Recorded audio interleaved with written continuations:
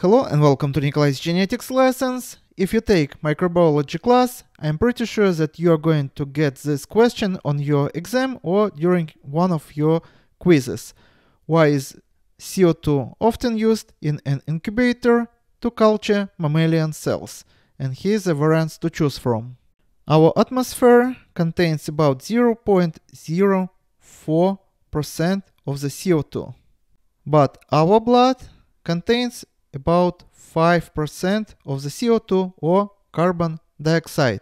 The importance of the CO2 in mammalian cell culture the same as in our blood. The majority of the carbon dioxide in our blood exists in the form of the bicarbonate HCO3. Here's how we represent this molecule. So carbon goes in the middle and 3 oxygens goes here, here and here. Hydrogen goes here and partial double bond goes here. And this molecule has negative charge.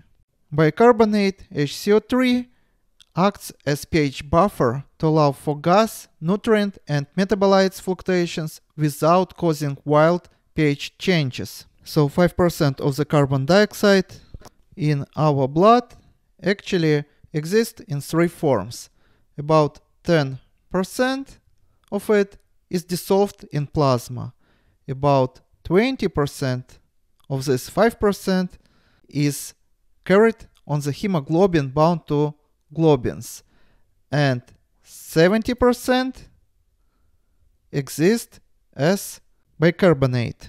By providing 5% CO2 overlay in a cell culture process, you are ensuring that you will roughly maintain 5% dissolved CO2 or bicarbonate in a solution.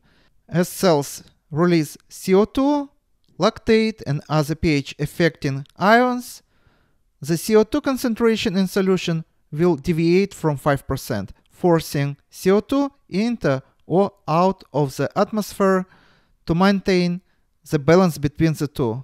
For more information on why these systems strive to reach equilibrium, research Henry's law. So as you see, the correct answer is answer D. And this is all for today. Subscribe and see you in the next video. Goodbye.